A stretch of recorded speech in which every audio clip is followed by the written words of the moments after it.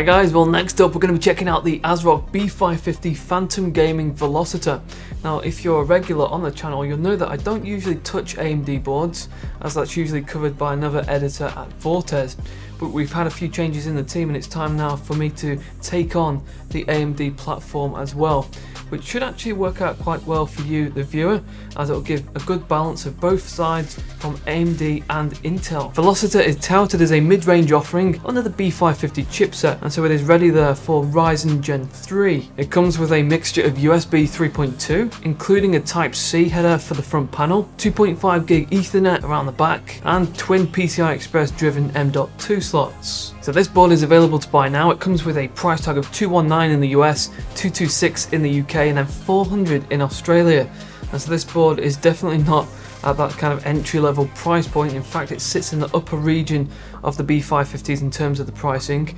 So let's check it out in plenty of detail and see if it really is worth that asking price. Before we begin, today's video is brought to you by ASRock and their Z490 Extreme 4. This is the company's mid-range offering under the Intel Z490 banner. It has full support for Intel's 10th gen processors and future releases using LGA 1200. This board also carries a rather capable audio package which includes the Nahimic software suite, which allows you to optimize the sound according to the devices that you're using. And not wanting to miss out on the RGB lighting, Extreme 4 is also equipped with RGB headers, which also include addressable options. ASRock's Polychrome RGB is readily available, allowing you to fully customize the lighting from these headers and across the board. For more info on the ASRock Z490 Extreme 4, please check out that link in the description. Okay, well let's do a quick unboxing on our Velocita. This is the packaging that it arrives in.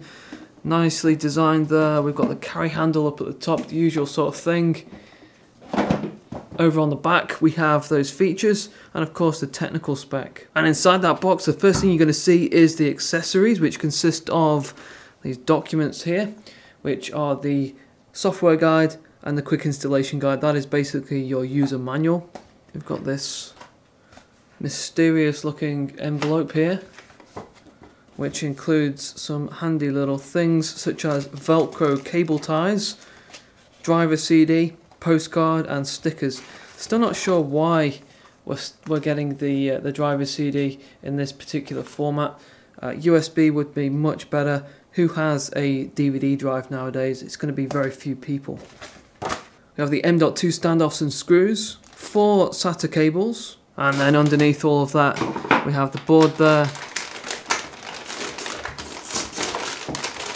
in the anti-static bag, and it has the foam padding as well. Okay, so here is Velocita. Being under the Phantom Gaming banner, the design of this board will come as no surprise. The overall theme is quite appealing. It uses gunmetal, black and red, and it should blend in well with the rest of the system components due to that neutral palette. ASRock has given Velocita integrated RGB lighting, which involves the chipset heatsink and that rear panel cover. The lighting there can be modified using the Polychrome software. Now in terms of the size, Velocita fits into that ATX form factor, so it is going to fit into most mid-towers. In our closer look, we'll begin there at the CPU socket, which of course is AMD AM4 and has support there for 3rd gen AMD Ryzen processors. Now in terms of the power delivery, we have a 14-phase design which uses DigiPower and DiArmos. ASRock use this on both their Intel and AMD models. As well as this, we have a huge lineup of Nichicon 12K black caps which are dotted around the board, and those premium 60 amp chokes. So still getting similar features to those higher end offerings. Covering the VRM, we have 2 heatsinks which are joined together with a copper heat pipe. And in our web review we're going to be testing out the VRM cooling, so be sure to check out that link in the description for that particular performance.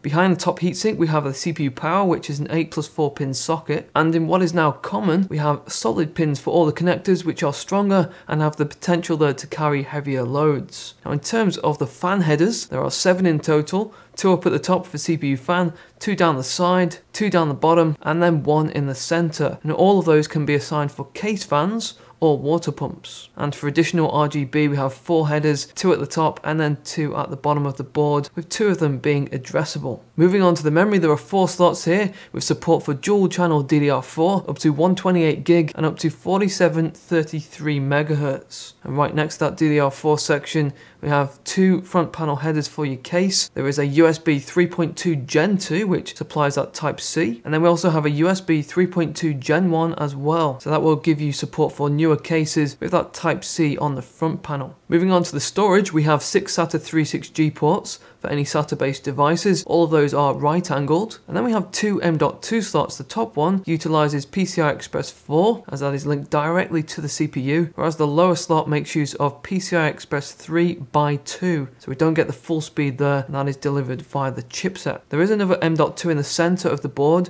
but that is for Wi-Fi. Both our M.2 slots have respective heat sinks which provide supplementary cooling for the SSDs which will be installed. And down at the bottom of the board there is a debug panel for diagnostics, and we also get the onboard power and reset buttons, which are always handy if you've got this on a test bench. If we take a look at the expansion area, we have 2 PCI Express X16s. The upper is PCI Express 4, but that lower one is PCI Express 3. And then we also get 2 PCI Express 3.0 X1s. And the modes for the X16s are 16 and 4. And again, just like the M.2 situation, that top slot gets the full 16 lanes from the CPU. So if you're going to be running a single GPU, we recommend going for that one. Just AMD Crossfire is supported on this board, NVIDIA SLI isn't. And ASRock has given both full-size PCI Express the steel reinforcement for better longevity and an improved latch and extra anchor points. And this is what it looks like when both our slots are populated with dual slot graphics cards.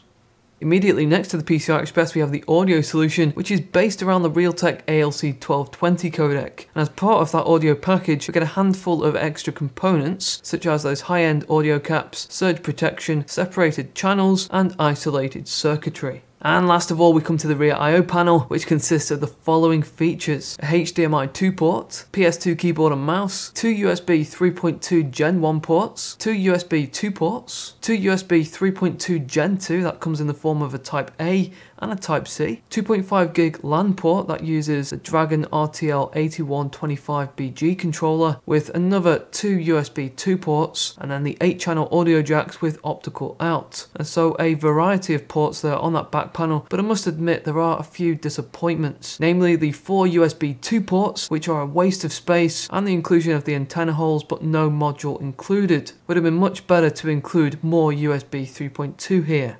Alrighty, well that is the ASRock B550 Phantom Gaming Velocita. This is a nice looking board, it definitely has a good assortment of features, but the pricing is far too ambitious. Just to list off some of the good things about it, it has the 7 fan headers across the board in great places, USB 3.2 Type C for the front panel, it has the 2 heat sinks for your M.2, LED debug with the onboard power and reset, but where it does fall short is on this back panel here. We've got the 4 USB 2 ports which should now be phased out, a lot of empty space there which could easily be populated, and there is no Wi-Fi included, which at this price point of around $220 US UK, we do expect more. Just have a look at this comparison here using Scan UK's compare tool. You can see Velocita here against some rival boards, and it offers similar features, and yet the price is vastly different. So we believe that ASRock should really readjust the price for this. It would be fair enough if they included more features that warrant that cost, but as it stands, this is a $150 to $180 board.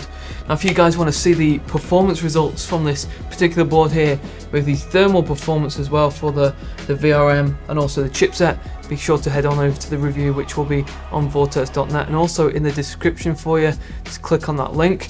Thanks for watching today guys, really appreciate the support, take care, and I'll see you guys next time.